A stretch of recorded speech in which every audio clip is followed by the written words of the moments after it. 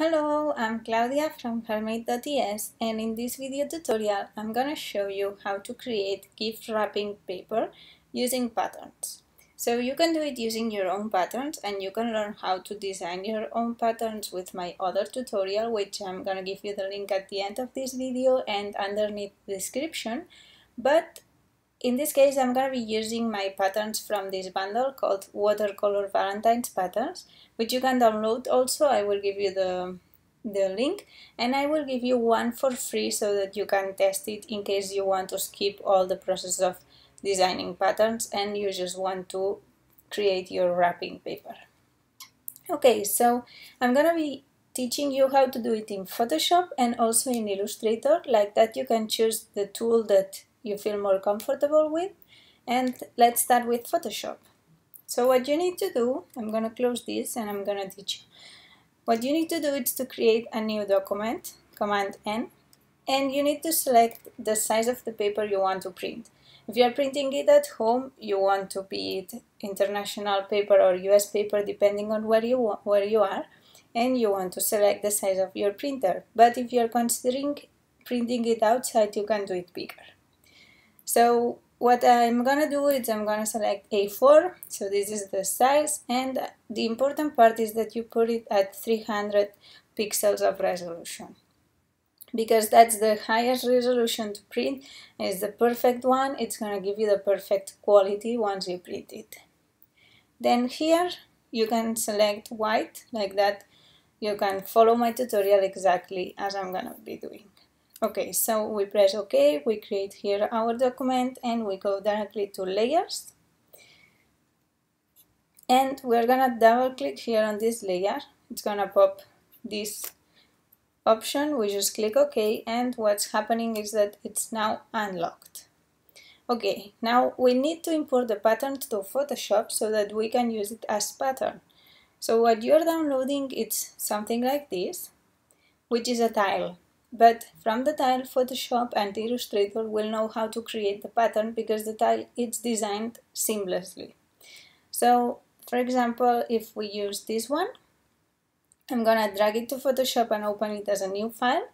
And all you need to do is go to Edit, Define Pattern. You can change the name or not, and press OK. Now it's saved in your Photoshop. You can just close this, come back to the document we were working, and now when we select this layer, we're gonna apply here the pattern. So to do it, we can go to this FX, this symbol here, select Pattern Overlay, and it's gonna come this window with the first pattern from your Photoshop. You can scroll down until you find the last one, which is the one we added. And once we click outside here, we can move this around so we can see it. It will by default come at 100%, which is what I recommend you to use. But you can go up, and be careful because if you want to print it, it can pixelate since it's bigger than the original file. And what you can do is go down, and don't worry if you go down because it's not gonna pixelate. The quality is gonna be good enough because it's smaller than the original size. So I'm gonna leave it around here and press OK, and here we have our wrapping paper ready to print. Okay, now let's see how we can do it with Illustrator. The process is gonna be very similar. So we have a new document in Illustrator with the size you want, same as in Photoshop, and you're gonna open your pattern. I'm gonna be using this marbling one, so you just drag it in the same document. You don't need to drag it in a new document in this case. So you just drag it here. You're gonna come to this symbol, links, which you can find also from Window Links. You're gonna open the panel and you're gonna embed this image in the document. So we come here and press Embed Images.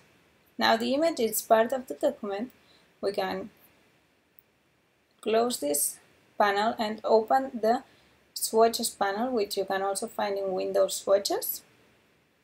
And what we're gonna do, we're gonna select this image and drag it here in the swatches. Once you drop it, it will appear as a new swatch you can click and delete the original picture, but you still have here the swatch. And it's as easy as selecting the rectangle tool, drawing a rectangle that fits all the document, and from with this selected, so you have the fill on top over the stroke. Be careful to not have the stroke on top like this. You want to have the fill.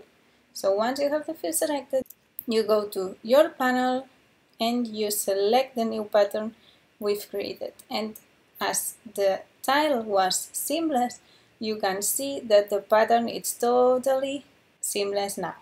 So these are the two ways you can create your gift wrapping papers. And as I mentioned before, you will have here now the link to watch how to create your own patterns. And you will have a free download to use to test this tutorial.